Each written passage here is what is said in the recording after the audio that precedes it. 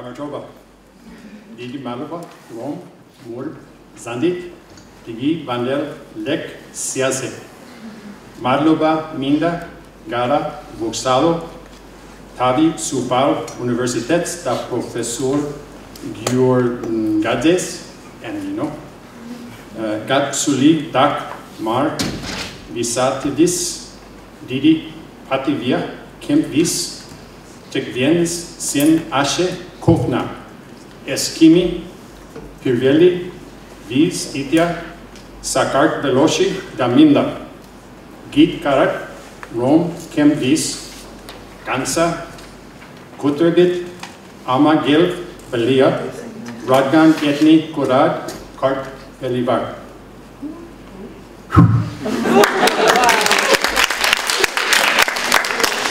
I'm exhausted, no more. I'm actually jet lagged because I arrived late last night. I arrived, but my luggage did not. But I'm very, very glad to be here in Georgia. I've wanted to come for some time. The rest of my lecture today will be in English, partially because I don't want to be arrested for slaughtering the language. And also, your English is, of course, much better than my Georgian. I hope that it will be more interesting for you if I take questions during my presentation. There might be various points where I will stop at to ask if there are any questions. If you have something that you are just dying to ask when I haven't stopped, feel free to raise your hand and I'll be glad to recognize you at that time. I think that'll make it more interactive. That way, hopefully, you can stay awake during the course of the presentation. Free Tbilisi University was very wise, I think, to have an American come here so that he could savor the fabulous experience that is Georgia. More Americans need to know about the rich history of your country. A survey that was done about a half a dozen years ago by New York Times or Wall Street Journal, unfortunately, found that 97.5% of Americans do not read the foreign news. When Americans, for example, hear the word Georgia, they think of Atlanta.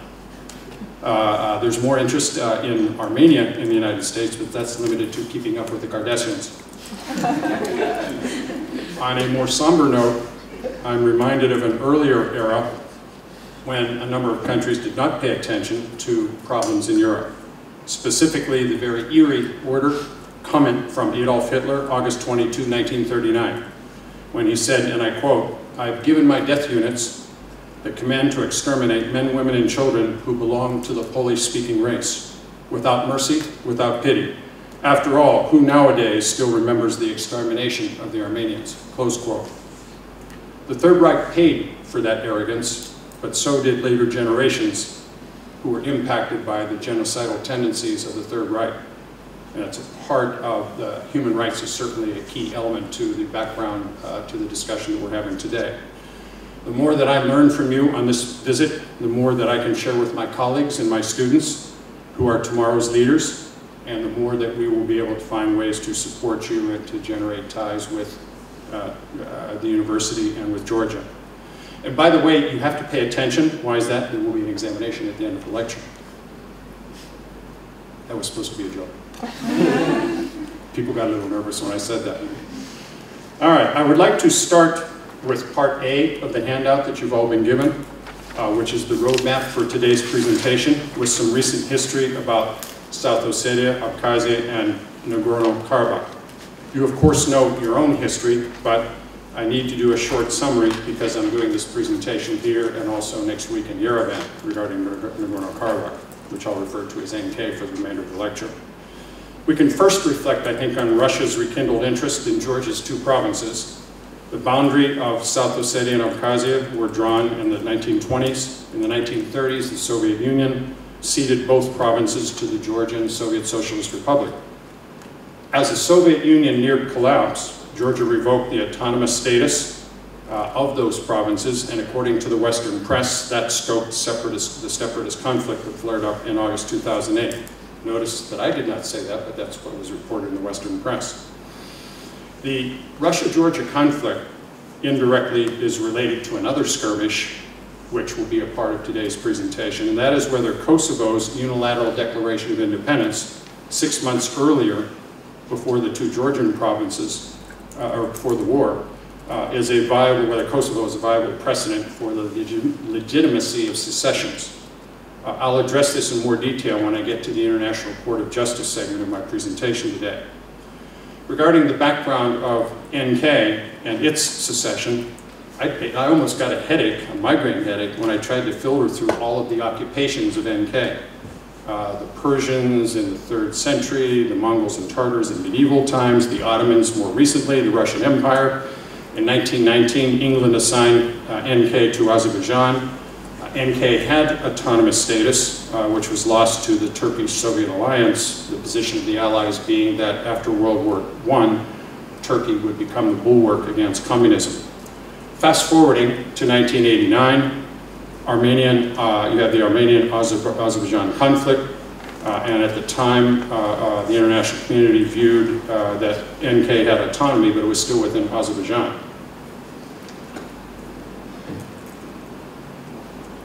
There was an agreement, of course, in 1994, a ceasefire agreement, which I think could be best characterized as an agreement to agree, which said stop the fighting, stop acting badly, and hopefully we'll be able to resolve the underlying problems in the future. The Organization for Security and Cooperation in Europe, Minsk Group, France, Russia, and the United States, in July 2009, had its document, which was another agreement to agree. It said that Nagorno-Karabakh has an interim status. It should be self-governing. The parties should do everything they can do to secure to guarantee the security of the residents or population in NK, and that the buffer zones surrounding NK should be returned to Azerbaijan. NK had national elections on July 19th, which sparked additional international interest in that particular conflict. So, politically speaking, the three provincial genies, South Ossetia, Abkhazia, and NK, are not likely to be squeezed back into their geopolitical battles.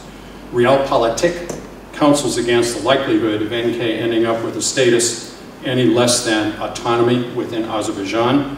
As for South Ossetia and Abkhazia, they are very unlikely to be returned to Georgia, unless, of course, the West is interested in starting or entering into a Cold War light. When I say light, I'm referring to light beer.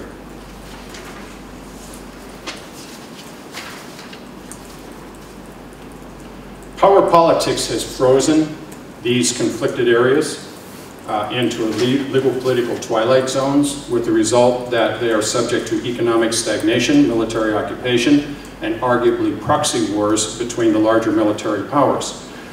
Their status is unlikely to be resolved during our lifetimes, or maybe it would be safer to say during my lifetime. Peace in the Caucasus is incredibly important to regional stability and to global security.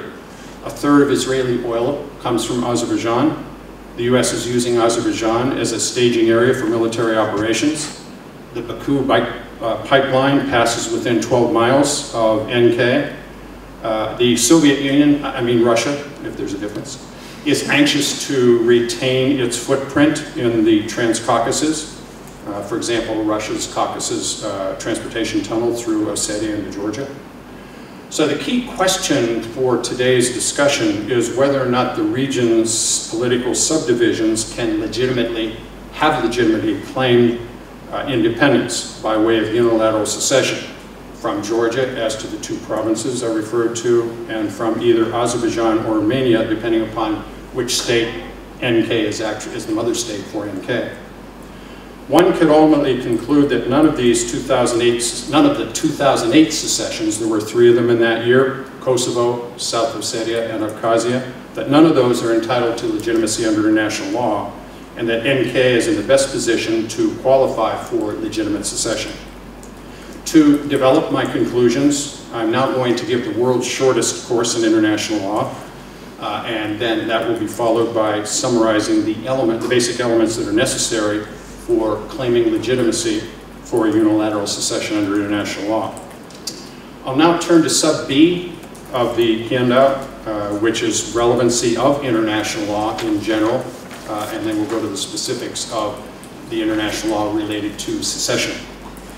International law, as I'm sure most of you know if you study international law or to practice it, because I understand half of my audience is from the Ministry of, is from the Foreign Ministry. is basically the rules of the road that apply in international relations among states. I thought I would begin this portion of my presentation with a very famous quote from the late Louis Henkin from Columbia University, who wrote a very, very well-received book, How Nations Behave, in which he said, quote, "Almost all nations observe almost all international law almost all of the time," close quote. The public and the press, unfortunately, focus on the scofflaws, the ones who don't follow the laws when there's a major breach. There's a saying, for example, in newsrooms, if it bleeds, it leads, meaning that if it's a Colorado shooting in a movie theater for Batman, that would be page one story for weeks and weeks. So the media frenzy in that kind of case is the classic example of what's going to, if it bleeds, it leads. Now try to think of a story that you read recently where somebody did it right. And you don't often see stories like that. You usually see the stories about the bad guys and violations of international law, et cetera, et cetera. And although a lot of what we read in the press is bad, the reality is that there would be unbelievable chaos if the international community did not observe most norms of international law that we call, most of the norms that we call international law. International law, as you know, is a unique blend of politics and law, far more so than national law. International law is not as readily definable as national laws of, say, Georgia or Armenia, because unlike national laws in those countries, there is no supreme executive, legislative, or judicial branch in international law in the same way as you have it here in Georgia. The content of international law is comparatively complicated. Each state is a subject of the law that we speak of, known as international law. But each state is also a primary rules maker. Now, 5 decades ago, to illustrate the complexity of international law and figuring out what it is today, the UN consisted of only 51 nations. Today, that number has nearly quadrupled, 4 times as much. More states are likely, and also more states are likely to develop or materialize in the UN General Assembly as the various territorial conflicts are resolved. When a new nation state joins the international community of nations, I kind of think of it as a wedding. Suddenly there are 2 families, for example, instead of 1 family. And the more members that you have in the family, the greater likelihood of skirmishes. And of course, none of that has ever happened in any of your families, right? One of the costs of the South Caucasus conflicts in South Ossetia, Abkhazia, and NK is that they're certainly not likely to achieve or even bother asking for UN membership, absent some radical change in regional geopolitics. Their situation is too unstable for the UN Security Council to make the UN Charter Article 4 recommendation to become UN members. Russia would be very likely, for example, to veto Kosovo and NK as members of the UN. For the indefinite future, the US would veto any attempt to seek the admission of South Ossetia or Georgia for like reasons, or for obvious reasons. Now, one has to acknowledge that the UN Charter was not written with secessionist conflicts in mind. 2.7 of the UN Charter of this organization says that the organization shall not interfere with matters that are within the domestic jurisdiction of a member state. I was just thinking this morning that recently probably became the favorite passage in the UN Charter for Syria's President Assad, who of course doesn't want the UN to intervene in any way. The most significant limitation on the legitimacy of unilateral secession is, from a mother state, is the UN's bedrock principle of the territorial integrity of all member nations. While there are numerous territorial conflicts, note that there is no multilateral treaty on secession. And why is that? Well, Georgia and Armenia would never attend a conference where the object or goal of the conference is to hammer out the legitimate basis for secession. That would be political suicide. Would you attend a neighborhood meeting where the objective is to decide which neighbor gets your child? On the other hand, or if your child was free to decide that he or she was no longer in your family, probably wouldn't want to go to a meeting like that, right? Now, of course, for those of you who might have teenage children at home, that might sound like a really good idea. But states are not exactly interested in that method of resolving neighborhood disputes. When there's no applicable treaty, international law then is essentially rooted in the customary practice of states. The content of customary international law then depends upon this shifting variable known as state practice of some nearly 200 nations. So there is an ebb and a flow of the content in any one point in time of international law. So when there's no treaty, basically then you look to custom. People in the Caucasus should be familiar with the concept of a rule of thumb. Tsar Nicholas building the railroad, right? From Moscow to St. Pete's using the thumb and the ruler. So basically custom is a little bit like the rule of thumb concept that you get from the Tsar is somewhat comparable to the idea of customary international law in international relations as a guideline or a guidepost in terms of what nations expect of each other in their international relations. A number of politicians and journalists therefore claim that international law is in the eye of the beholder. But as aptly articulated, I think best articulated by a colleague from St. John's University in the United States, Professor Christopher Borgen, and I quote, "If international law is all but irrelevant to international relations, as some skeptics maintain, why do states spend so much time and effort and publicity justifying their actions under international law? Saddam Hussein, for example, attempted to justify Iraq's invasion of Kuwait in 1990. George W. Bush attempted to justify the US invasion of Iraq in 2003. Vladimir Putin attempted to justify the Russian invasion of Georgia in 2008, close quote. In my continuing whirlwind overview of relevant international law, I'd like to now move to from the general to the specific. That would be sub C on your handout, which is the 3 paths to statehood. Before I do that, I should probably pause for a moment to see if there are any questions. Other than, can I speak faster because you're probably being bored because I'm speaking so slowly? No, I'm trying to speak, I usually speak very, very, very, very fast, but I'm trying to slow down a little bit today. Because I know if I were coming to a presentation that was in Georgian, I would want the speaker to go very slow. If I happen to be going too fast, maybe you'll just raise your hand like this and let me know, okay? Seeing no hands, I will either, yes sir? Well, I have lots of questions, but I wanted to hold most of them for later. But I would like you, because the question, one of the background questions that you've raised is about the relevance of international law.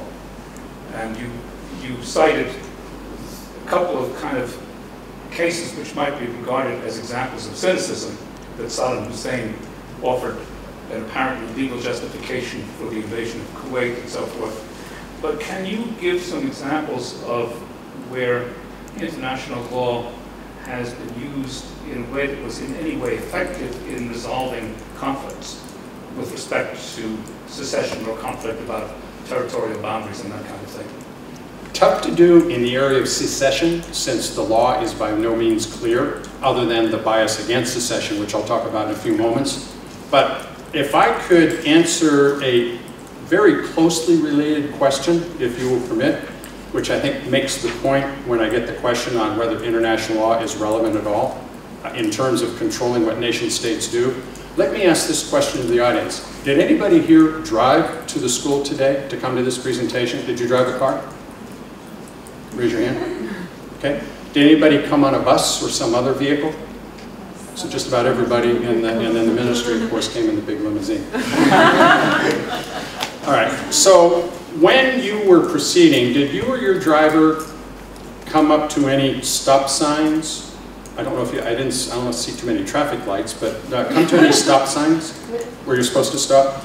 Did your driver stop? I'm not asking whether it was a California stop where you just kind of roll through, but did your driver at least slow down and acknowledge the stop sign?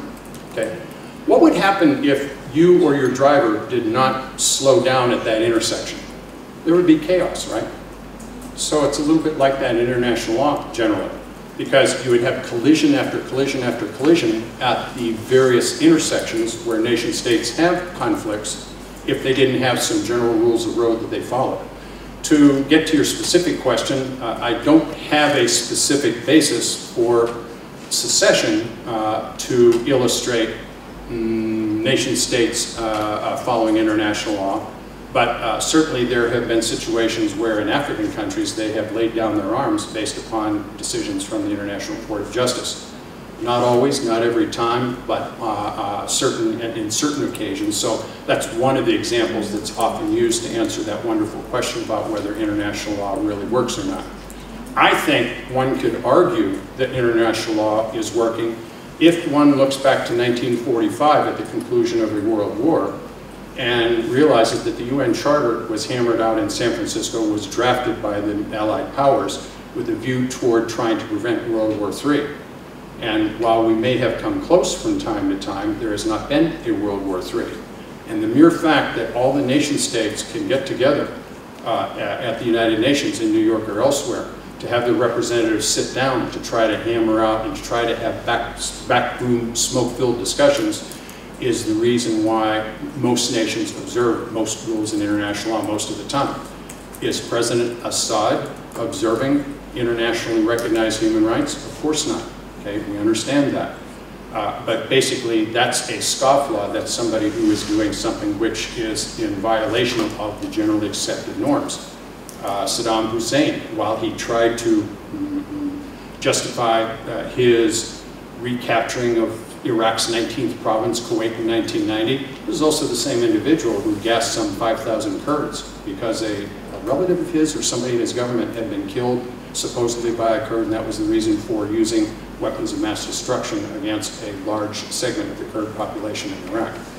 So, in order to be, hopefully that'll keep us going at least till the general question and answer session at the end. If I'll now move on, I'd like to move on to subsection C, which is the 3 paths to statehood. We're moving now from the general to the specific in terms of secession, which is at the heart of today's presentation.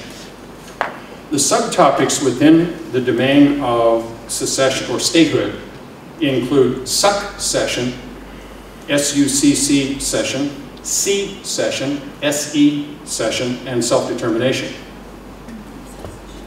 Succession occurs when one state takes over another. Examples include Germany's annexation of Austria in 1939, Iraq's takeover of Kuwait in 1990.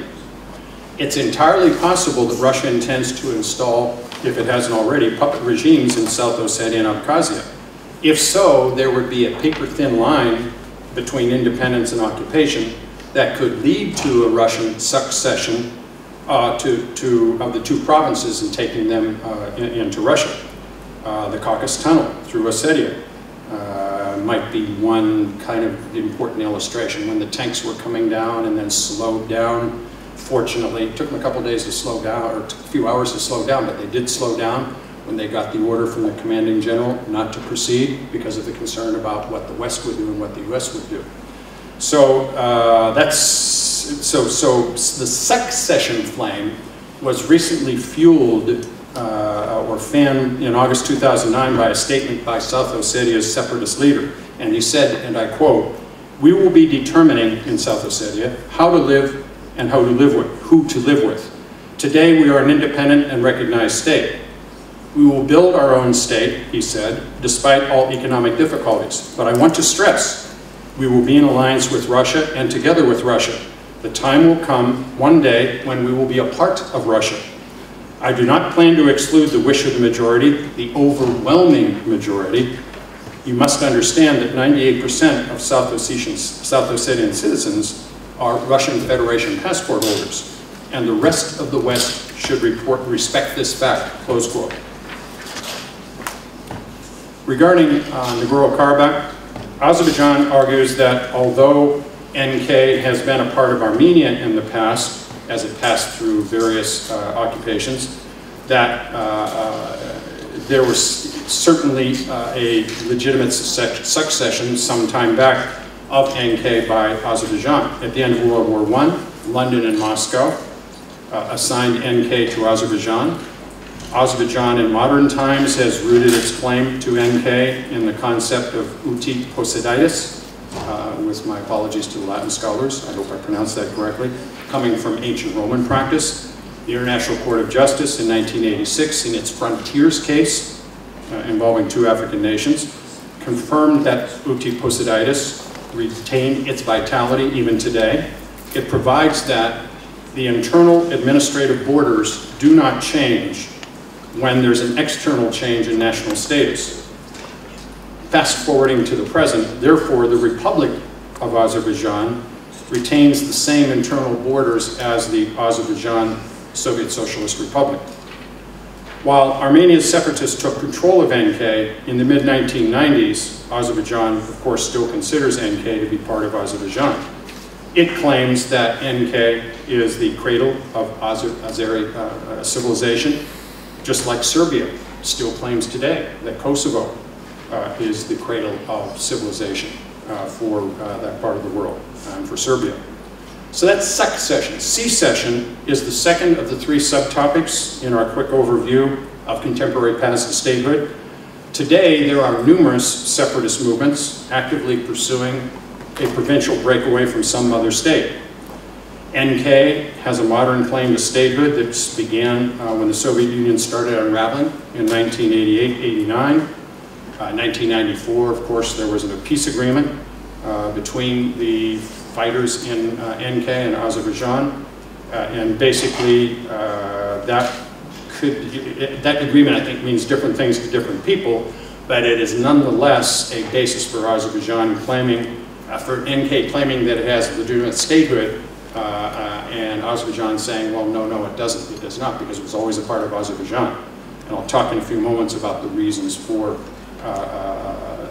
and against modern analysis as to legitimacy of secessions of territories from other states. So in secession, you have South Ossetia and Abkhazia, who unilaterally seceded from Georgia. As far back as I understand it, in 1991, they claimed independence, and even more so as a result of the 2008 conflict. Kosovo seceded from Serbia 6 months before the Georgia-Russian conflict. I mentioned Kosovo because that's the single contemporary opportunity of the International Court of Justice. It could have brought clarity to the law of secession. I've already had a question on that.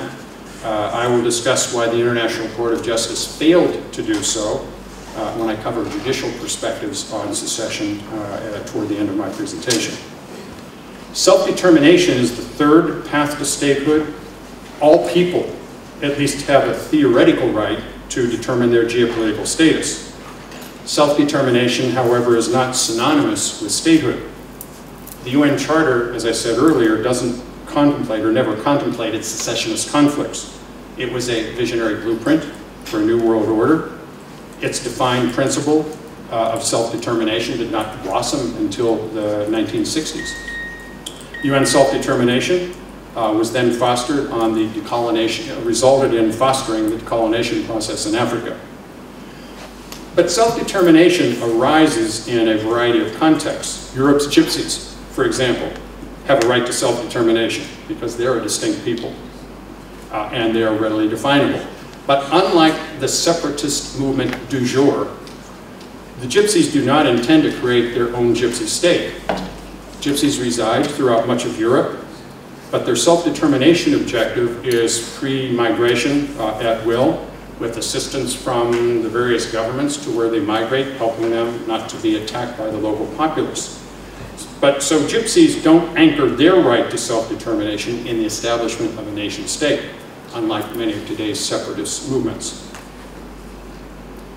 I'd like to now move to, unless there's a question, the next part of the handout, which is subsection D, unilateral secession, a steep path to legitimacy. Of the 3 pillars of mainstream statehood analysis, our focus is on unilateral secession from a mother state. In the early 1990s, that period yielded a splintering of statehood, if you will, toward the end of the Cold War. The USSR peacefully separated into 15 independent republics. The former Yugoslavia violently broke into about a half-dozen states along the lines of prior administrative districts. For these and related reasons, the UN General Assembly, the international community of nations, if you will, jumped to 190 nations. the UN became a very different place than it was when it was created in 1945, with only 1/4 as many member states. If today's ubiquitous separatist groups had their way, the number of states and the size of the international community would significantly increase as they pursue their claimed right to separation from their motherlands. Familiar examples include the Kurds at the intersection of Iraq, Turkey, and Iran, Russia's Chechens, formerly the Basque separatists, and the IRA in Northern Ireland, Irish Republican Army in Northern Ireland. Given the separatist context within which today's presentation occurs, I want to now move to the default rules of secession. 2 points. Number one, international law does not permit secession.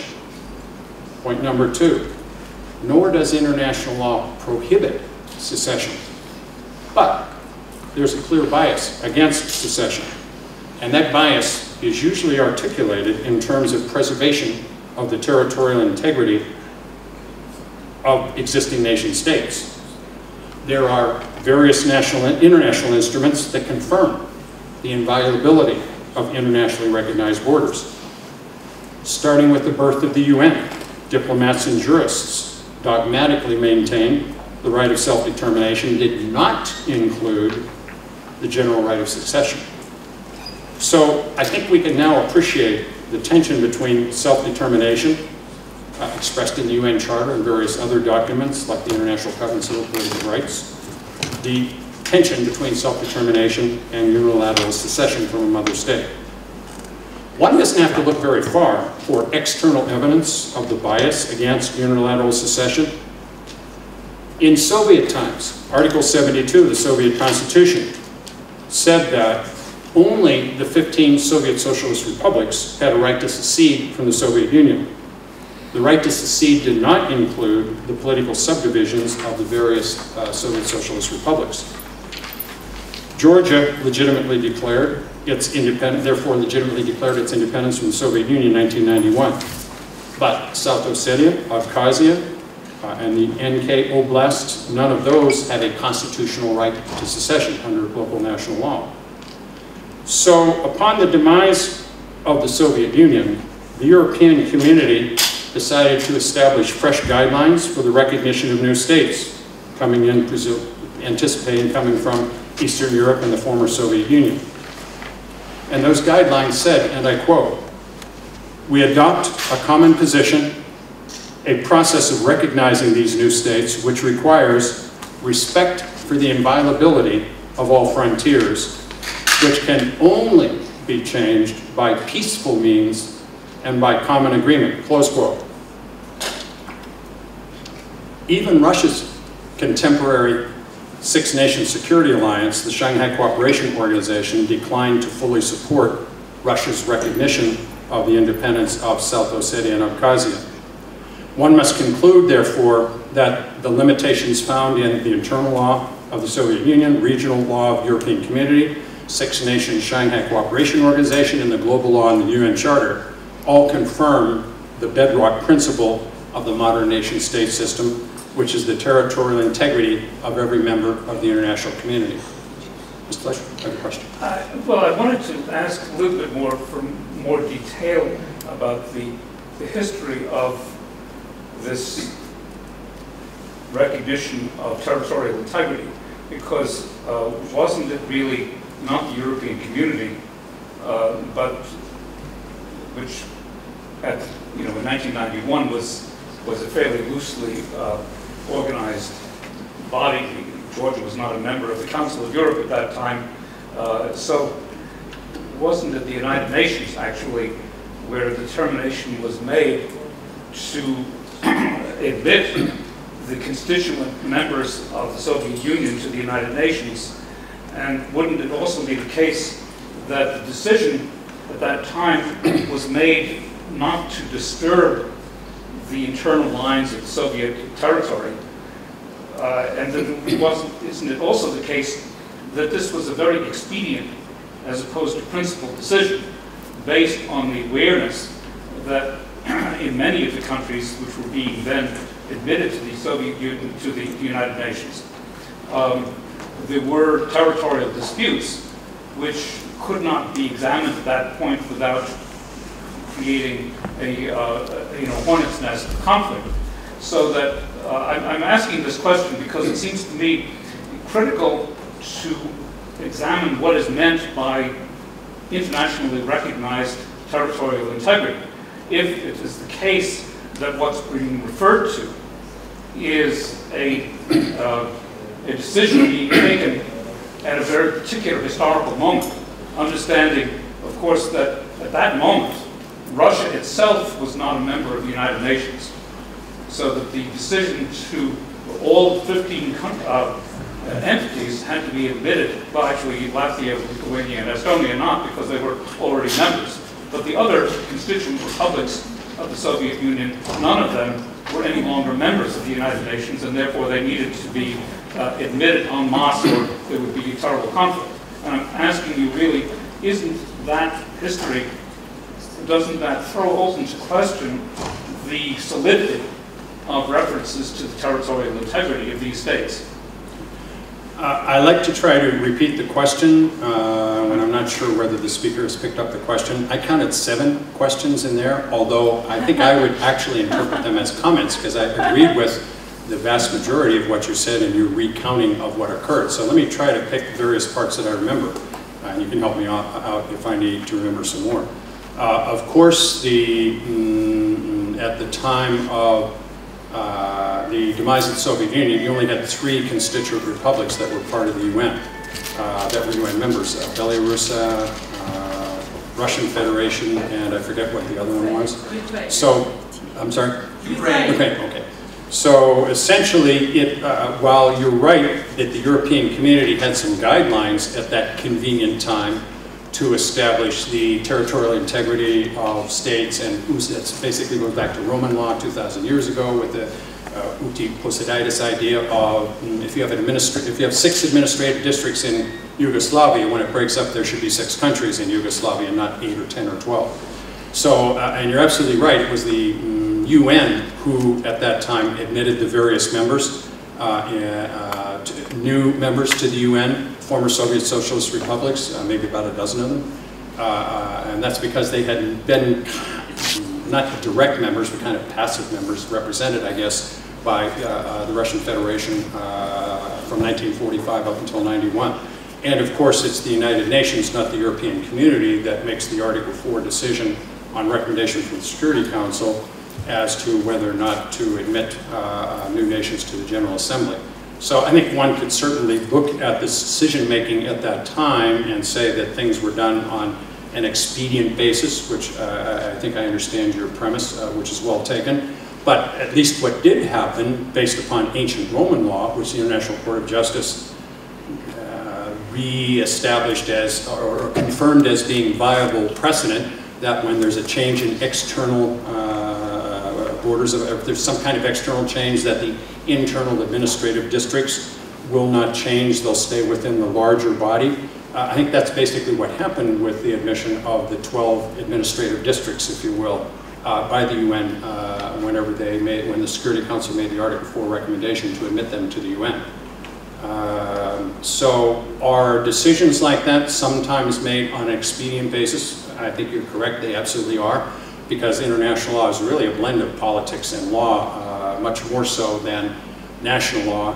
And I like to tell my students, and any time I speak, international law is probably the best course on the curriculum to realize the tremendous amount of politics that influences national laws as well. We just don't like to say that in the United States, for example. But in any event, what did happen was there was admissions to the UN based upon former territorial districts, or administrative districts, if you will, of the various member states that had not been UN members before, but kind of generally represented by the Russian Federation from 1945 through until 91. So, and I'm not sure if there was, I think you had another question there, but I don't. The question was, given the expedient and not well-grounded character of this UN decision, is it not reasonable to have some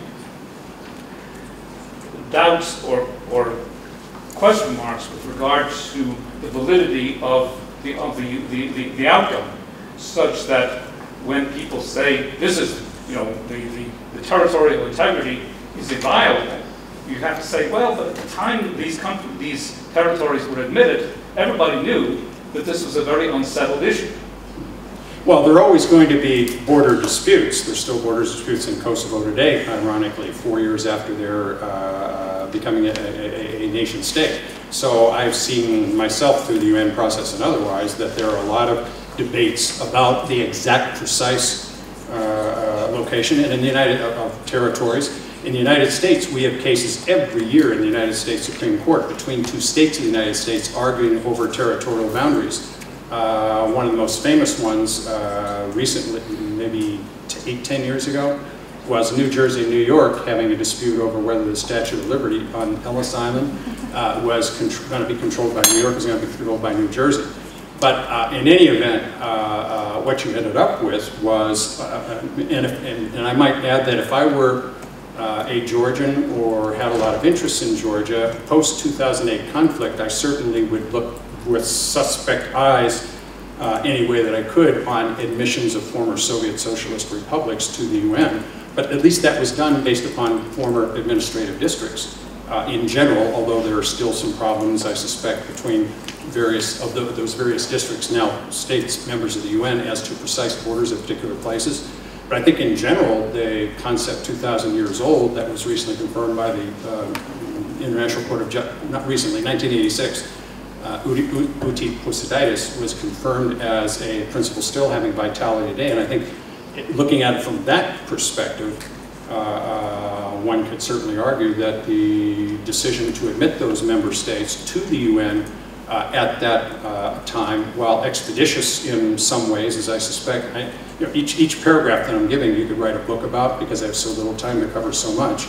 But essentially, if it was done on that basis, based upon the prior administrative districts, and if the admission of the former Yugoslavia states, with the exception of Kosovo, if those were all done based upon, or arguably with Kosovo, there's some debate on that, but if those were also broken up and became internationally recognized nation states, those too were done on the basis of prior administrative districts. So I, for one, don't see a conflict between, from that perspective, with the legitimacy of the UN's determination in 91 and thereafter to admit the former Soviet Socialist republics. So that would be my answer. Maybe we can agree to disagree, but in any event, that's my response. At least if you have a rule of international law confirmed by the International Court of Justice, which says when there's an external change in a situation, as you had with the former Russian Federation, and you have a bunch of new former territorial entities that want to become a part of the UN, at least from that perspective, I think we had one could argue that there was an observance of international law. I'm not sure what the countervailing international law precedent would be for saying that those 12 members should not have been admitted. I, for one, am of the view, and not everybody necessarily agrees, that it's better to have them at the table at the UN than to keep them out, so as to limit the possibility of having further Cold War problems continuing after 1991 or whenever they were all admitted. Let me move on, and then we can come back to that question and others in the free-for-all at the end.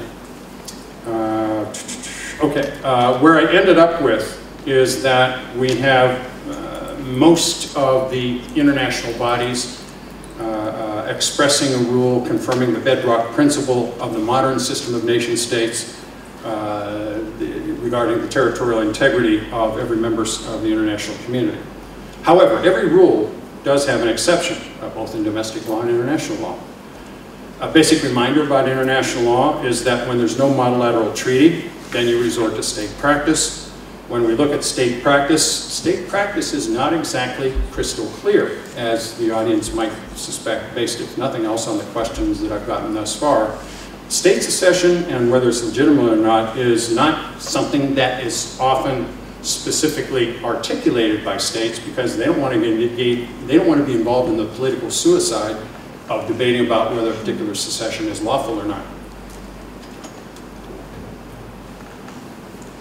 There have been questionable assertions, both by Russia and by the United States, that Kosovo and South Ossetia, Abkhazia were unique situations, therefore not precedent for other secessions. And so that's one example of where the law of secession, I don't think is crystal clear. In that type of situation where you don't have a treaty, it's not clear what state practice is, then the International Court of Justice statute, which the international law students here may have studied, Article 38 says that you can look to the decisions of national and international courts to get guidance on what the content is of international law.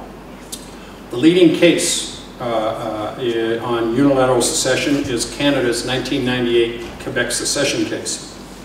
That came in the aftermath of the 1995 national referendum on the potential secession of Quebec from French-speaking Quebec from Canada.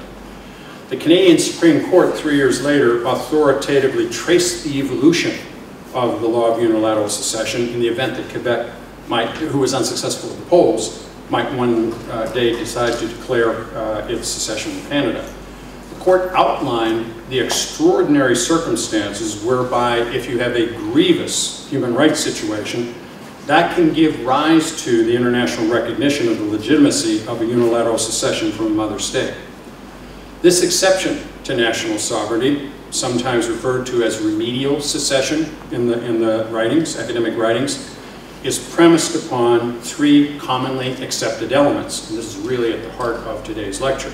That's why I've outlined those 3 elements on your handout under Part D. Number 1, there must be a distinct people who is claiming secession. You can't have a group of Texans, for example, say, well, we're Texas and we're better than everybody else, the other 49 states, so we want to secede. Okay? That's not going to exactly work.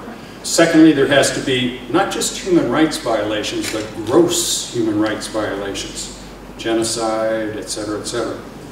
Number 3, there must be, and this is the one that's the toughest to meet or to match with the facts, is there is no alternative but secession. Let's address each of the elements briefly in turn. Number 1, there must be a people.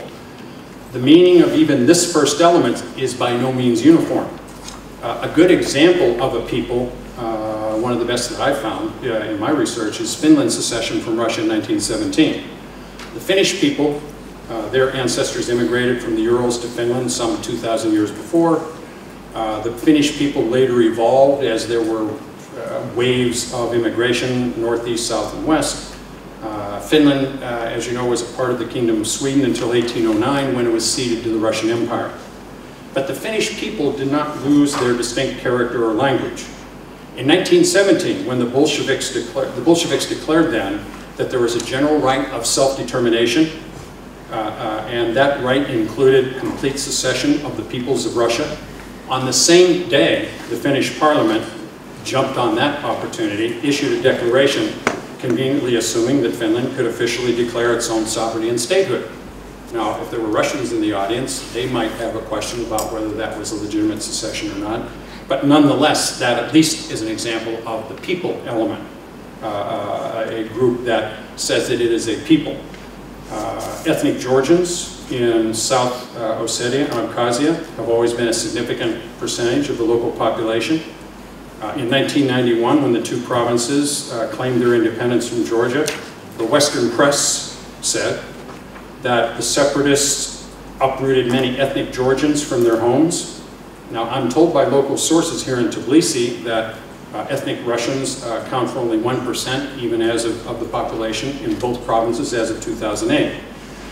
I'm also told that the presence of an ethnic Russian minority in South Ossetia and Abkhazia has never been an issue, never was, never has, never will be a problem for Georgia or Georgians. But regarding the events leading to the Georgia-Russia conflict of August 2008, the Western press did report as follows, that there was ethnic cleansing in South Ossetia and Abkhazia, which forced ethnic Georgians into other parts of Georgia. In other words, I have been told there's been no ethnic cleansing in South Ossetia or Abkhazia, but at least the Western press reports that there were some serious problems in terms of the human rights of ethnic Georgians being affected in those 2 areas. We know, of course, that in 2003, Russia issued its edict saying that it would protect ethnic Russians in all former Soviet socialist republics. One way Russia chose to do that was to issue Russian passports to ethnic Russians in South Ossetia and Abkhazia. And I'm not sure if those passports went to all comers, but certainly to ethnic Russians. It went to everybody. To everybody, okay. All right. Yeah, so probably they would be delighted to have an ethnic Georgian saying, yes, I want to be Russian. The an objective basis for arguing that Russia was behind these separatist movements is demonstrated by the quantity and quality of captured military weapons in the 2008 conflict. That were weapons that were not available from Georgian military sources.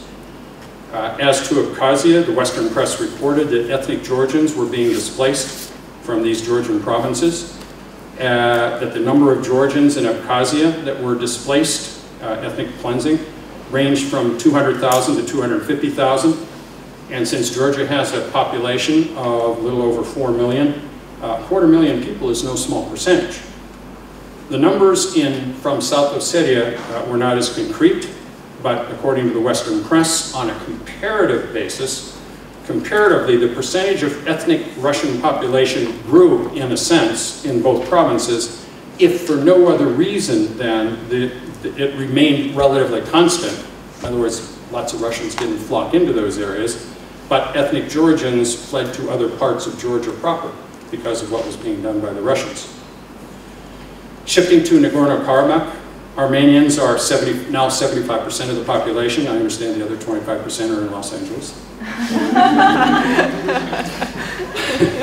Armenians are not a distinct people if NK is in Armenia. But of course, if NK is a part of Azerbaijan, then they would be a distinct people. The current position of Armenia, in its capacity as one of the founding members of the post-Soviet Community of Independent States, the kind of replacement organization for USSR, is that all members of CIS must respect current international borders. Thus, Armenia is bound not to change an international border by force and not to act in a way which would conflict with the general idea of maintenance of internationally recognized international borders. So one reason that Armenia is not recognizing, so this is one reason why Armenia is not recognizing NK's independence, although Armenia is certainly hoping the rest of the international community will do that. I believe that a president of Armenia was shot because he allegedly failed to support NK and its independence, but that was because Armenia is in this unusual position of you have a lot of Armenians over in NK, which is geographically inside of Azerbaijan, but Armenia cannot act in a way as to foment any kind of a conflict and has to be very, very cautious. And that's one of the reasons why, because I was curious before coming here and doing research for my talk, why in the world Armenia wouldn't recognize Nagorno-Karabakh as an independent state. So this is why, because of Armenia's position as a founding member of CIS. Element number 2 on your handout is there must be, in addition to distinct people, gross human rights violations. Unilateral secession will be supported by the international community when acts by either a majority population and or government renders a minority unable to develop its identity within the framework of the existing state. Remedial secession is an equitable remedy designed to ameliorate the harshness of the bias against secession whenever there's been a gross human rights violation. South Ossetia, Abkhazia, according to the Western press, South Ossetians fled to North Ossetia in 1992 and 04 when Georgian military actions were launched there. I don't say this, this is what the Western press says. The Western press also reported that Georgia was very, very concerned about the decreasing number of ethnic Georgians in South Ossetia and Abkhazia because of various actions being taken by the Russian military and possibly separatist leaders. Enter the international organizations. The UN established an observer mission in Georgia in the mid-90s. Russia, unfortunately, brought that to an end related to the Georgia-Russia conflict. The UN mission in Georgia was later entrusted to overseeing the 1994 ceasefire accord between Georgian government and Abkhaz separatists. The UN had no jurisdiction in nearby South Ossetia. The European Union monitoring mission in Georgia reacted to the 2008 presence of the Russian military in Georgia by extending its mission through September 2010 in the following terms, and I quote, "The Council reiterated its firm support for the security and stability of Georgia, based on full respect for the principles of independence, sovereignty, and territorial integrity recognized by international law," close quote. All right, so we have a sense of what has occurred during these two conflicts here in Georgia and also in Armenia or Azerbaijan, depending upon your point of view, with NK. A couple of related points that could come up since we're having a general human rights discussion. What about humanitarian intervention? Could Russia, in other words, have claimed that it had a right to enter the disputed areas, South Ossetia and Abkhazia, for the expressed purpose of protecting the human rights of the local ethnic Russians? Well, there's a problem with that. International law frowns upon single nation interventions in the name of humanitarian interventions. Might look good on paper as a legal basis, but the reality is that it stinks whenever it's something done by one nation rather than an international organization of states. The UN has a 2005 Human Rights Initiative, which I'm sure you studied, for those of you who've taken the international law course, Responsibility to Protect. Its goal is to protect internationally protected human rights for the peoples of the world. But nevertheless, that did not change or did not suggest that humanitarian intervention is acceptable when it's done by one country. Put another way, it's not hard to predict how residents of Tbilisi or Yerevan would feel if the Russian military suddenly appeared in your streets alleging its right to protect local ethnic Russians. Now, what about genocide as a basis for establishing gross human rights violations, okay, and therefore a unilateral secession? Russia claimed genocide by Georgia in South Ossetia and Abkhazia, but that's pretty hard to prove. Russia claimed that it was necessary to intervene because of the genocidal tendencies of the Secretary government, allegedly perpetrated against ethnic Russians. Georgia, as you well know, similarly accused Russia of genocide in the 2008 International Court of Justice case, which I'll discuss a little later in the context of judicial pronouncements on human rights in Georgia related to the conflict. As to Armenia, that there was a genocide in Armenia at the time of World War I is beyond doubt. One need only review the U.S. Embassy in Turkey cables to the United States Department, U.S. State Department, as objective evidence of the atrocities that then occurred. But genocide is not likely a factor in the recent South Caucasus secessions. Now, why is that? Well, the actual perpetration of genocide, which is of course the supreme violation of human rights, under Article 8 of the Genocide Convention, the 1948 post-World War II document that contains the basic convention, imposes at least a theoretical obligation on the international community not to do something to intervene to prevent a genocide from occurring. Unfortunately, too many politicians, too many journalists don't understand the proper application of this supreme international crime, genocide. That is an inconvenient truth for them, so they report without regard to the requirements for genocide. The International Court of Justice made this clear in its 2007 Bosnia versus Serbia litigation. Bosnia had accused Serbia of genocide in 1995 at the Srebrenica massacre. 7,800 Muslim men and boys, all of military age, slaughtered in roughly a 3-day period at the first ever UN safe haven in Srebrenica. This safe has played its role as well for a variety of reasons. So the United States, in my view, this is my personal view, not necessarily that of anybody in my company, anybody else, we took, as I said before, a bad situation here in Georgia and made it worse. And basically what we did was we announced whenever it looked like the conflict was flaring up that we were going to support entrance of Ukraine and Georgia into NATO. And the reason that I'm concerned about that is you all remember, of course, You all remember, of course, the very famous statement by President Reagan when he was standing at the Berlin Wall and said, "Mr. Gorbachev, tear this wall down." At that time, Secretary of State Baker said the following, which is paraphrasing, "If that happens, and if the Warsaw Pact goes along and Soviet Union meet their demise, NATO will not move 1 inch east of Berlin." Last time I looked on a map, Georgia is not within an inch of Berlin, a little bit further east. So with all of the things that have been happening, the missile shield, for example, then just one example, I can see why Russia is terribly concerned about the United States. I mean, you know, the missile shield debate, which started with Reagan actually, is something that could continue to stoke Cold War light, as I call it, where we haven't quite gotten to the point where there's going to be a Cold War II, but there are things kind of in the background that are little dots that could be connected, you know, like the Georgian conflict, that, which is arguably a proxy war between the United States and Russia.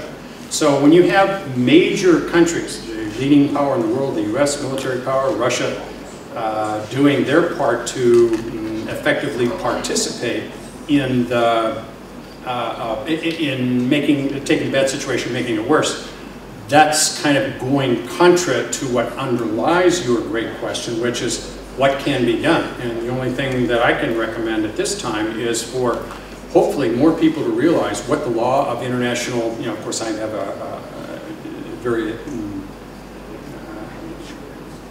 in my view is one that for many academics is something that hopefully will show up somewhere tomorrow if enough of us are giving lectures of this kind in various countries, because that's the real reason for this lecture, is to answer your question. So the more that we understand what secession is, what the rules are and what the exceptions are, and essentially how to come up with a state practice that clearly says whether the secession is legitimate or not, the more that we move in that direction, the closer we'll get to try resolving the conflicts and the unusual, horrible, gross human rights associated with these various secessions. I'm reminded, I was going to talk about this later, but I guess I could refer to it at this point. Look at the bizarre discussion between Secretary of State Condi Rice and I have his name later, Sergei Lavrov, I think is his name for Russia. Yeah, he's foreign minister of. Yeah. So she says Kosovo is not, it's unique. There's never been anything like it before in the world. It's absolutely unique. She says because of the way that Yugoslavia broke up. In that sense, they're all unique. So she's saying, therefore, 6 months later, when South Ossetia and Abkhazia secede from Georgia, that Kosovo is certainly not a precedent for that. Well, what Russia is doing is saying effectively is, or what Condi Rice is doing for the US is effectively saying, in Kosovo, and as for Russia, as to, so they're saying these are unique, and therefore there is no progressive development of international law that can be formed based upon determining between the two countries, Russia and the US, when is a secession legitimate. One of the reasons they don't want to do that, as I said before, is that's political suicide.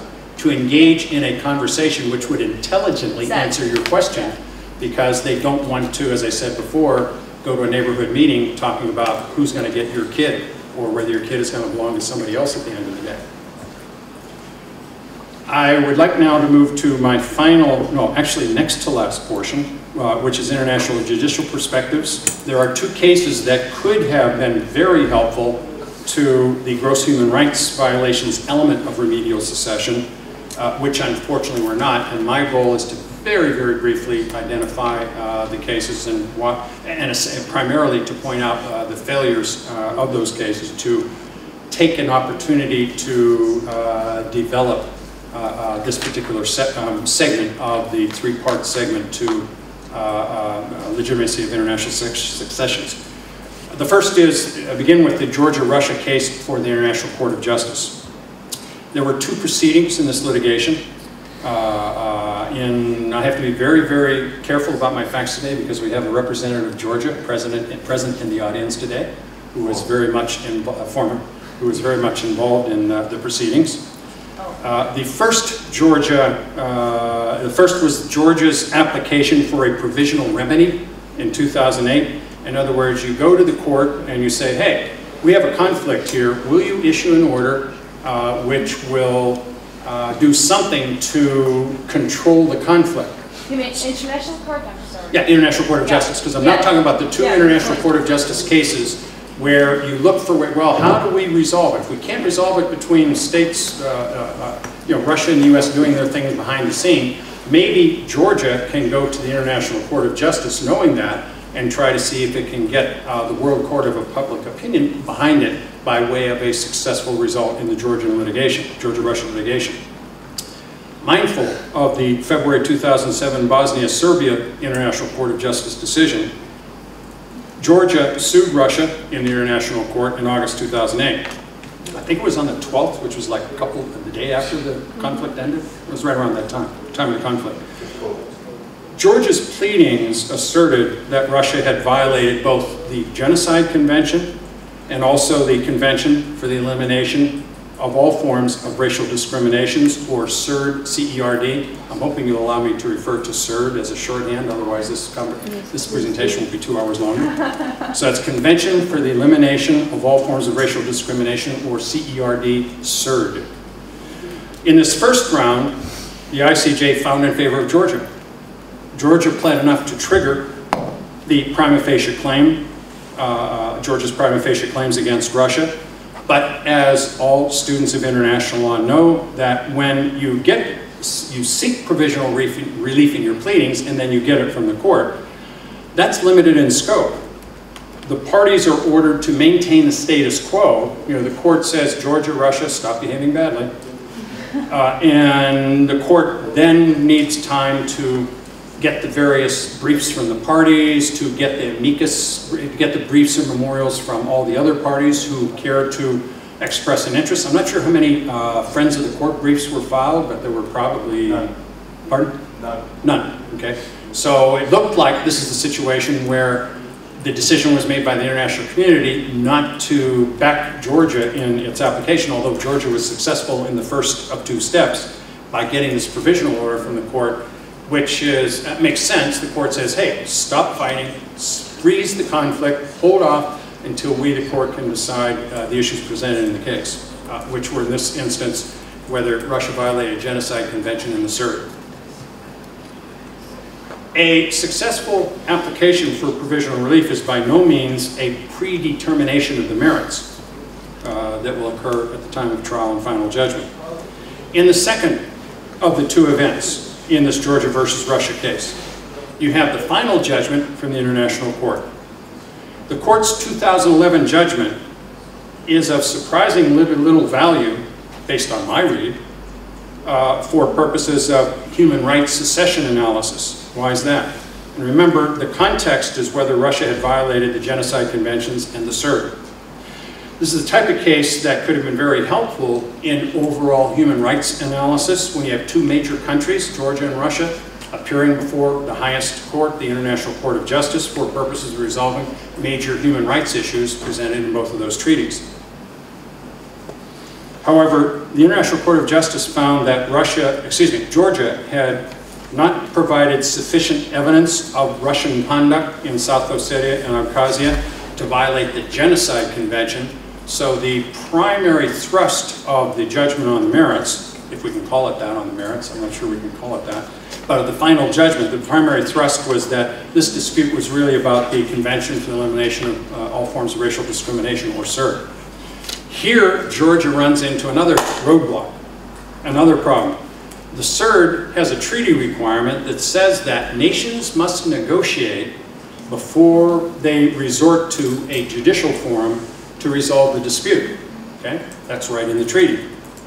Georgia said, sure, we filed, we didn't exactly negotiate because we're shooting bullets and tanks and we're having this war with one another. So it would be futile because we are in a conflict. The International Court of Justice, nevertheless, found that the CERD did require executive branch negotiations as a condition precedent to filing suit in the International Court of Justice.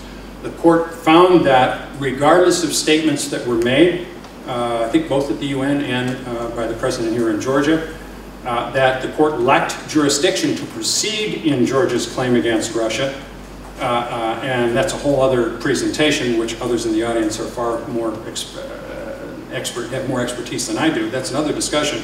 But the point is that if the court had found it had jurisdiction to proceed, had this requisite evidence, then Georgia presumably would have had a great merit-based analysis for the argument that Russia had violated the CERT, Convention Against All Forms of Racial Discrimination against ethnic Georgians as they were arguably being purged from Ossetia and Abkhazia.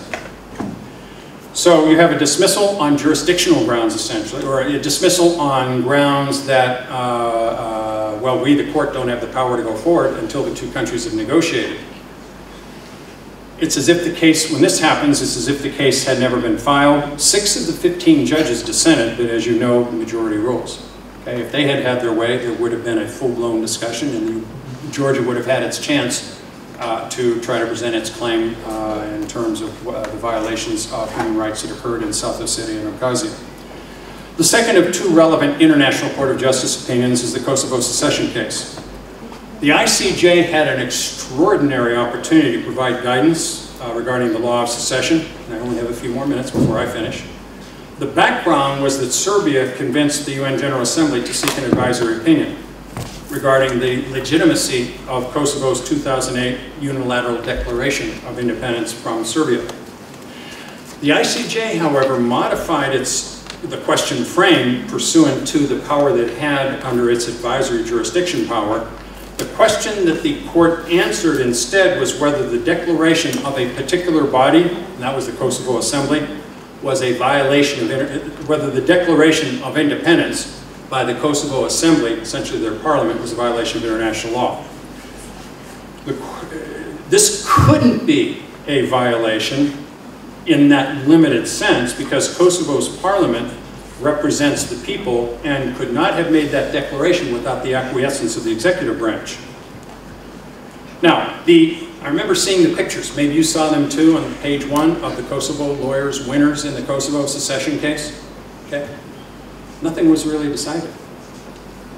The ICJ was careful not to make any pronouncements about the elements of the legitimacy of remedial secession, which is what Serbia wanted to establish to say that Kosovo had not shown that there was no other alternative but secession. And if I had the time, I'd love to go into that presentation, but that's another day, because I think Serbia has a pretty good argument there. Now, this all may sound preposterous to you, since the case is known as the Kosovo secession case. And the Western press reported Kosovo won. Okay? But here's the key passage, paragraph 51. And I hope you remember this for those of you international law students. Have any of you studied the Kosovo secession case? Okay. So hopefully you studied paragraph 51, which says, and I quote, to show you the failure of the court to really resolve anything about what are the elements for legitimate secession.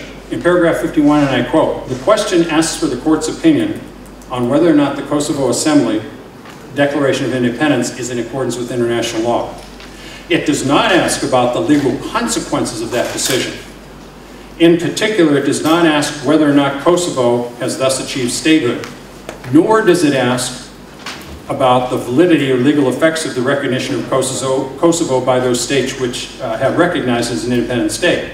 Accordingly, the court does not consider it necessary to address whether or not that declaration led to the creation of a nation state that was legitimate or the status of the acts of recognition, close quote. So the ICJ dodged, International Court of Justice dodged the opportunity to clarify the law of remedial secession in a way that the Canadian Supreme Court had done, yielding 3 elements of legitimate secession that are in your handout I went through a few moments ago. For the meaning of the Kosovo secession and other separatist movements, we are stuck with, have the benefit of the curious political exchange, and I won't go through it again, between Condoleezza Rice, our Secretary of State, and her counterpart in Russia about Kosovo is sui generis, and then the Russians saying South Ossetia and Abkhazia, those are very unique. There's no precedent for other, as we might expect from those countries. I think Ms. Rice was thinking that Russia was claiming Kosovo as a precedent for the secession for South Ossetia and Abkhazia.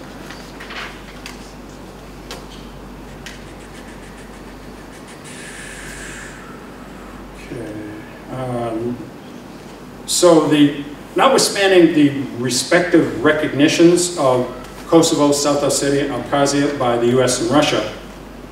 None of those three unilateral secessions none of those were precedent for any other breakaway province. The US and Russia thereby avoided, just like the International Court of Justice did, the US and Russia avoided any serious analysis of the legitimacy of the three 2008 secessions in terms of the requirements for legitimate unilateral secession. I'll now close with the formal part of my presentation, which comes from the G8, because when you study international law, you know that money talks.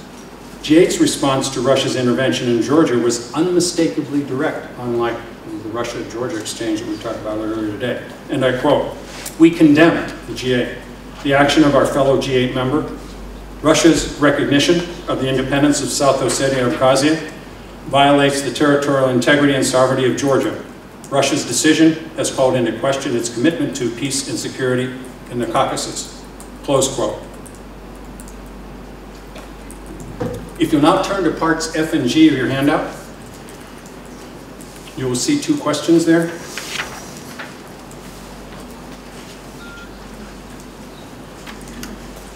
You've heard enough from me. It's a daunting task for an American to come to Tbilisi and purport to tell you about the legitimacy of secession in your own backyard. But remember what I said in the beginning. In the beginning I said there will be an examination at the end of the lecture. Turns out I wasn't joking. Now we're going to see whether or not I was a good professor. We've now concluded my part of the presentation, so I want to end it with two questions, the answers to which are necessary for a reasoned analysis of the legitimacy of South Caucasus secessions and future secessions by way of unilateral declarations of independence. Those two questions are question number one on your handout.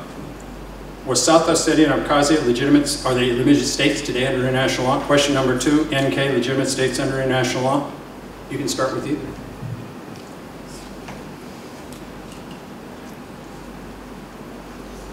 How would you approach that question, lawyers in the audience? I'll give a pass to journalists. How would you approach that question? Yes, ma'am. Thank you very much for a very insightful presentation, and actually a very interesting question, which directly is linked to one of my questions that I had. So you're going to answer my question with a question? But go ahead. Yes, I would put this in this perspective. So now the audience. This is okay, good. And I hope that I'm going to hear answers from the audience because I've concluded my part of the presentation. So go ahead and ask away. Remembering the context is whether South Ossetia and Abkhazia, which I think are probably foremost in everybody's mind, are legitimate secessions and legitimate states today under international law. But go ahead. Yes. Probably I will try to provide the answer or the vision from my perspective, but actually I'm sure everybody would like to ask you to have this, finally to have the Q&A. So this question would also, that I'm going to pose, will also address you and what is your vision in this regard. May I squeeze in one point before you ask your question? Sure, it is interconnected. And this is the, let me squeeze in one point, which sure. is how would you approach answering that question about whether South Ossetia and Abkhazia are legitimate states today? How would you approach it, lawyers in the audience? That's a concept, whether we approach a normative concept of statehood or non-normative concept of statehood. Yeah, we don't have a statute, we don't have a treaty on secession, so therefore we're allowed to, under Article 38 International Court of Justice, sources of international law, turn to national court decisions. Do we have a national court decision on point? Yeah, it's a Canadian secession case. That is the leading case in the world right now on the question of the three elements, and those three elements. That's the framework that I was trying to get to. Though, please, though it is very interesting that in Quebec case, the Supreme Court actually, the enumeration of these three elements is not exhaustive because it says that the court said that at least these three elements. So there might be some other elements that we don't know and that can come into play. But the idea is whether any entity is a state should be answered from the perspective of what we understand under statehood. This is my understanding, and this was actually my question that I wanted to pose to you. So in the modern concept of statehood, do you consider that this should be a normative concept, which means that we should stick to Montevideo Convention and focus on these four elements that are there, or there should be can there be some other non-normative understanding of statehood, and could other elements not provided in convention, which is the legal source of under Article 38 of ICJ statute, can other elements have a more important role in modern system of international relations than a normative approach? So I think each lawyer will, at least the lawyers that we are here, would answer from this or that perspective. My approach is a normative approach. So for me, as a lawyer, I'm not representing any institution, my understanding would be that I still consider that even in the modern understanding of statehood should be based on normative concept. Though I would like to hear your perspective in this. Two points. Number one is, let me take just a heartbeat to outline for those who are not lawyers in the audience and to refresh your recollections. I'm sure all the lawyers remember what the elements are of the Montevideo Convention. Question number two is, were you going to answer that question? Yeah. Okay, if you hold on just for a second, let me very briefly go through Montevideo, okay? So there's a convention, a treaty that's often referred to from Montevideo, Uruguay, I'm not sure which Latin American country. So the Montevideo Convention says you have to have a defined populace. That sounds a little bit like our people element, but it's actually not the same. It's like a defined populace within the area that's claiming to be an independent state. That you have... Who historically live in that place? I'm sorry? Who historically live in this place? The man with the mic is next, so we'll make sure that we get... So basically a defined populace, a defined territory. The Gypsies, for example, don't have a defined territory. They're not claiming a nation state, okay? The ability to and engagement in international relations with other countries is a formidable element. So that's kind of the background for the question that is now posed to us. And I think the question, as I recall, and I'm trying to reframe the questions for the camera, is whether there should be a normative approach to answering the question of whether South Ossetia or Abkhazia are legitimate states, or should there be something beyond normative to be a part of that equation. You said you had an answer, sir? Yeah, partially. First of all, greetings, and thanks for the speech and today's discussion. My personal opinion, obviously, I'm going to express my personal opinions here, and I hope you will find it interesting. I absolutely agree with Tico that it's very important to evaluate the situation from the normative perspective, and you look at the Montevideo Convention, and by looking at the Montevideo Convention, you basically are going to analyze the result and assess whether the given entity has achieved the statehood. Okay? But the problem with the Montevideo Convention is that it is not good enough, at least to my personal opinion, to assess the legality of the procedure, the whole set of processes that lead to the creation of the statehood. And this is where we look at the practice. And the case that you have brought up, the Quebec secession case that has been decided by the Supreme Court of Canada, is basically the only one that has been known to the wider audience, right? And in this case, the court actually says that there are two types of self-determination. The one is the internal one, and the second one is the external one.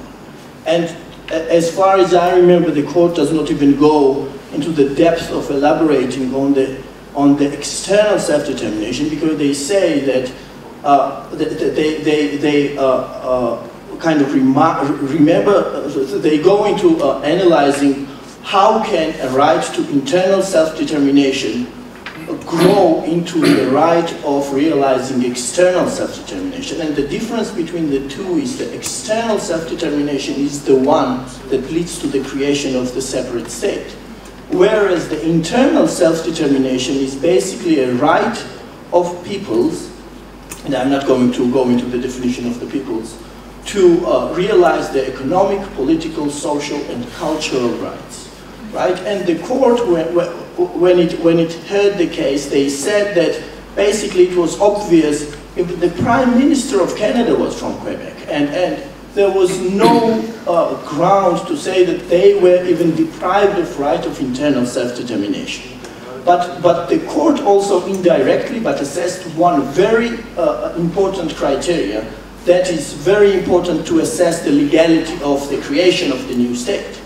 It was mentioned in the amicus brief, if I remember it correctly, and it was the effectivity rule.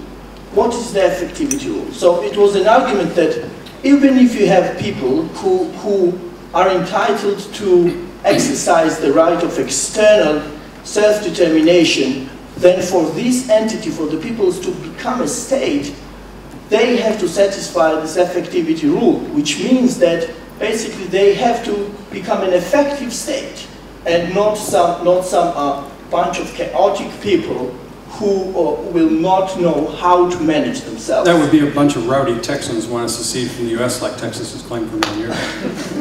Yeah, one way to look at it. But this is a very, very important principle, at least to my perspective, because this is what's happening now. Once the effectivity principle is in place, which means that once the international community acknowledges that now it's okay, they are not even looking at whether it was legal or not. If they accept the situation, now that may become legal because it becomes effective.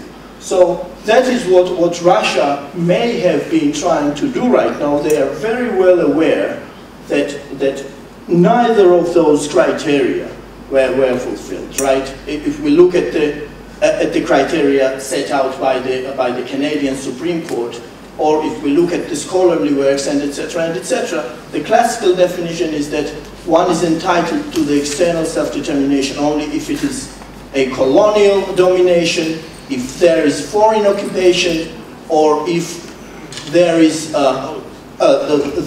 impossibility to exercise internal self-determination as one of the criteria for being deprived of exercising internal self-determination is gross violation of human rights, right? So the effectivity principle is what matters at this stage, in my personal opinion, because what has been done is done. The legal community has expressed, to my point, very clear opinions that what has been done is in direct contradiction to the international law.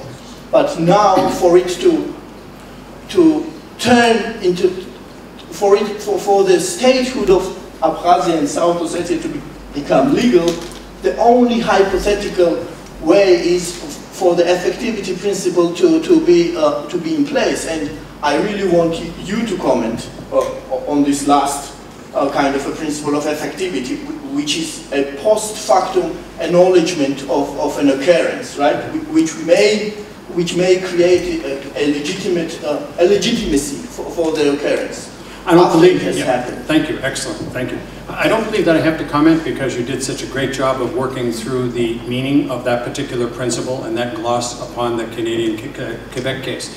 What I would like to do is direct attention back to the point which I understood was, should we have a normative approach or should other factors come into the equation? Mr. Fletcher raised a point earlier today in his question that resonated with me when he was concerned about, expressed some of the concerns at the time of the former socialist republics being admitted into the UN. I think his term was expedient determinations as opposed to maybe legal. I don't know if he used that particular precise phrase, but that resonated with me because it suggests that whenever you do a post hoc determination, like the US deciding that Kosovo was a country, then I guess that's what I think you're suggesting might be a non-normative decision by the United States to recognize Kosovo as an independent state, although 90 other countries have done so since. But that doesn't mean that all 91 got it right or not. Doesn't mean that the UN General Assembly got it right in admitting all those other states. But the point is that it seems to me that no matter how you slice it with all the different elements that could come up, your question goes to the heart of the matter, which is, how should we determine today whether a particular secession, Kosovo, Abkhazia, South Ossetia, Nagorno-Karabakh, and all the other ones that are coming, presumably, is legitimate or not. So one would hope that there would at least be a treaty on secession. Of course, we all know that will never happen. That's political suicide. So we would hope that statements by countries like the US and Russia would help to provide some precision as to kind of a, I guess, post facto, in the sense that I heard from the last responder, way outside of Montevideo of recognizing the supposed legitimacy of a state, of an area that's declared independence. But there's problems with that as well. So it would seem that it would, if we could at least have a normative approach, which, on the one hand, and remember, remedial secession is an equitable remedy for the harshness of the bias against unilateral secession from other states. But recalling that those secessions typically arise in the context of gross human rights violations, sometimes more minor violations like the Quebecers, okay, because that was pretty minor. I don't think the Canadian government was genociding French-speaking people. So, but the point is that the more that you have rather than an either or, I think the more that you have a normative approach, and the clearer that states can effectuate, that we can come up with a way of articulating the standards for recognizing a secession of and get into the facts so that we can find out what the facts are in terms of whether there's gross human rights violations, which the International Court of Justice wasn't able to do in the Georgia-Russia case, which the International Court of Justice in the Kosovo case turned its back on the perfect opportunity to address all of these issues in a very, very significant way by the World Court, which hopefully would have had a decision that dealt with the real question presented by Serbia, not the one that the court reconstructed through its advisory opinion power. So I think essentially the bottom line is I would agree with you in the sense that I think you said having a normative approach would be certainly better than having an ad hoc approach where Georgia and Russia, for example, can say, oh, we think this is unique. Oh, we think that's different than all the other ones, not a secession. Maybe it would be better to have the State Departments get together to at least have an informal understanding, if not a formal treaty understanding, of adopting or not adopting the various elements of the, for example, the Canadian secession case. Yes, sir. In respect to the question,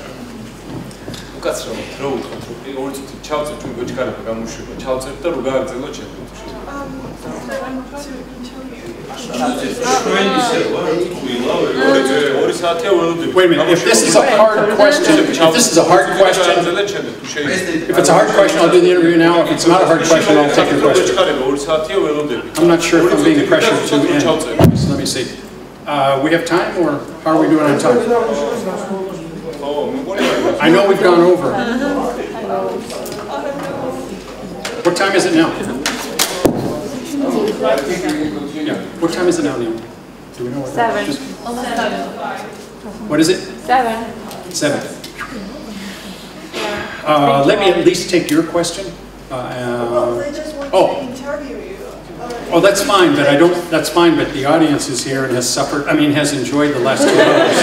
I think we should give the audience the opportunity to ask any questions they have, and I'll be more than happy to interview, preferably not in Georgian.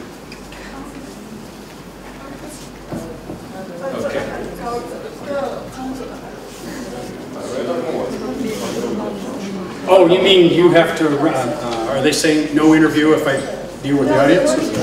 Yeah, so they're not in a rush. They're not in a rush. Let me take one more question then, quick one, and I'll see what I can do to answer or not answer the question as best I can. Sir. the question is in respect to our South Ossetia and Abkhazia legitimate states. My question is legitimate for whom? Because, according to yours and my Declaration of Independence, governments derive their just powers from the consent of the government. And legitimacy that's equivalent to legitimacy. So the question is, are we speaking about, are they legitimate for the people there, or are they legitimate for other people who may not in fact count? let me conclude with my opinion. I usually try to avoid giving my personal opinions because I'm not important, but hopefully what we all have to say to each other is important. My personal sense is that there's no way in the world that South Ossetia or Kosovo, I'm now a traitor, I may be fired from my position in First EU, but there's no way that any of the 3 2008 secessions could possibly be legitimate, specifically in response to South Ossetia and Abkhazia. The other alternatives weren't considered at all. There's a half a dozen other alternatives I worked my way through, and there are some more, but those are the major ones. None of those were attempted. You had a separatist conflict that one could argue had its genesis somewhere in between the United States announcing that Georgia was going to go on fast track to go NATO, also greatly aided much more directly by the Russian intervention coming into earlier by passing out the Russian passports, also by the military intervention, and we know there's undoubted military intervention by Russia, invited by the separatists. So when you engage in acts of war and you ask a foreign power to come in to try to resolve a matter when it's very questionable whether, as the separatists say, that Georgia had violated the human rights of Russians, which are like, what, 1% of South Ossetia and Abkhazia. I think that percentage has remained pretty constant throughout this whole time because of the large number of Georgians and other minorities there in those areas. Pretty hard to say that if you're going to use a normative approach, and international law allows resort to, in the absence of treaty, customary practice of states, and when there's not clarity in the practice of states, evidenced by Condoleezza Rice and her Russian counterparts exchange, then you look to see whether there's some national decision. And as was pointed out by the gentleman a few moments ago, you have this one opinion that all the academics are referring to, and it's the one which says, hey, here's a normative approach that we can use in the sense that these are the elements, and in order to have a secession that is legitimate, you have to go by these elements. I would hope that the day would come when that happens and we can do that. But if our own International Court of Justice reframes the question posed by Serbia, turns its back on this perfect opportunity to globalize, if you will, the Canadian secession case, regardless of which way they held, but to come up with some elements, that would have done wonders, I think, in terms of at least coming up with something you could point to in addition to one of the 200 nation states courts making a decision on this, the Quebec secession case. So I think when you have the International Court of Justice, when you have two major world powers who don't want to touch it, there's no treaty on secession, then all we can hope for is to hopefully you educate yourselves, I'll educate my students, you people in this audience are tomorrow's leaders, and it's possible that someone or some group among you, or maybe your various departments, foreign ministry, will have a significant role now that you have a better sense of what this issue is. I think that's why you're here today, to maybe see what can be done to try to get Georgia to stick with this issue and to try to see if there's a way in which they can come up with a normative approach. That's very difficult to do, admittedly. Why? Because a treaty on secession never happened, political suicide. So thank you very much for being an excellent audience. I have run out of time because I want to do the interview now or never. Thank you so much, and I'll be around to chat with you privately in a few moments. And thank you very much for doing the great camera work.